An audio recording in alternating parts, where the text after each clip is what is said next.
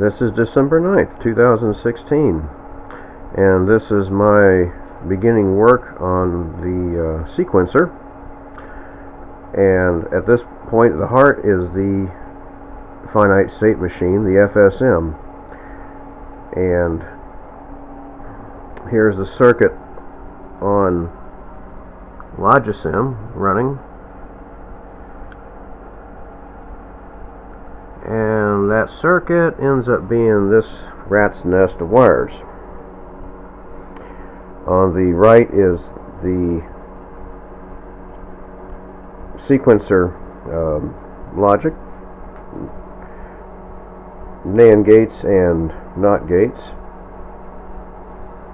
That's fed actually by the JK flip-flop in toggle fashion, and that is nothing but NOR gates. And the output, approximately a 3 megahertz or 3 hertz signal, not 3 megahertz, but 3 hertz.